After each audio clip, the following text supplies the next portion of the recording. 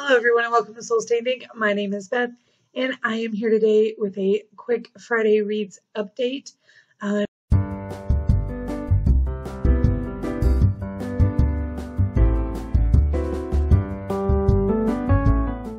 probably not going to get much read today, except for in my audiobook, which is Beautiful Creatures by Cami Garcia. I'm super into it. I listened to most of it on the way down here because I am currently in Texas, but we are leaving today to go back up to our house in Oklahoma, and it's a 4-hour drive. So I'm probably going to either be listening to that or to the next few A to Z mystery books, depending on whether or not Short Stack over there goes to sleep.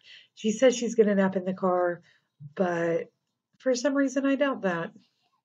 I do have some other books to talk to you about that I'm going to be dipping in and out of this weekend. The first one is the book that I'm definitely finishing. I've been talking about finishing it for 2 weeks, and I've been so busy I haven't gotten the chance yet. That is The Secrets of Gaslight Lane by M.R.C. Kasassian. It's book 4 in the Gower Street Detective series. I'm not going to say anything else about it because I've said everything I can say to you guys about this book in previous videos. But I'm super close to the end and will be finishing that this evening. I have started Strange the Dreamer. I've just read the prologue, but I wanted to make sure I had at least a chapter done in each of the books I'm talking to you guys about. So I sat down and read the prologue. I'm so interested in continuing on. This is a book that you guys have been talking about for a really long time, and I finally got my hands on it. I'm waiting on the audiobook because, like I said, I've been super busy and driving back and forth to basketball games, to school, to Texas.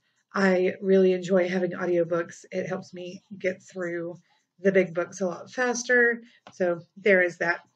I'm also reading Thomas Wildis and the Book of Sorrows. I started this last week, and I really thought I'd be further along by now. But again, I've been super busy in trying to finish the Gower Street book.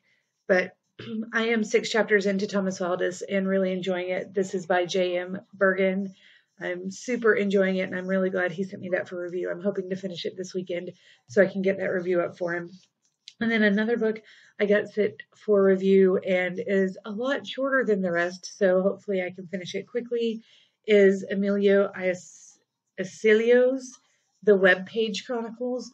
Now, I've only read the first chapter, but I am going to go ahead and tell you that the main character of this page, she is 12, and she's like a computer genius, which is awesome. I'm so glad that we have a book and hopefully a series, because I think this is book 1 in the Web Page Chronicles,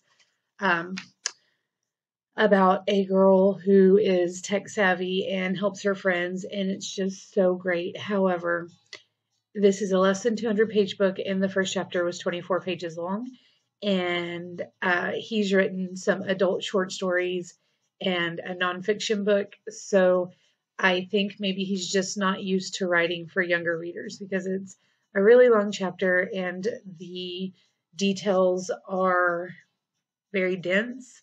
I'm hoping maybe it settles down through the rest of the book, because I'm super excited for the story and I'm interested. I just feel like maybe actual 12-year-olds would quit pretty quickly and not try to get through the rest. So we will see what I think, but I am super excited to continue on and find out what happens, because apparently something happens online and Paige has to help her friends. And then the book that Elena and I are reading in physical form is Kylie Jean, Art Queen. I don't know if I've told you this about my child, but she loves art. And for a 6-year-old, she's pretty good at it. And so she loves Kylie Jean books as well. And we had never read Art Queen. I found it for sale on Amazon, picked it up. I had intended for it to be a Christmas present, but she saw the package. So we are reading it early. We're only on chapter 3, I think, but we are very excited to continue on because Kylie Jean is in an art contest to see who gets to have their picture as a mural up in the school. So I'm betting Kylie Jean gets to do part of it. But we love those books. They're awesome books, and I am looking forward to reading more and letting you know what we thought about it. So those are all the books that I'm going to be working on this weekend.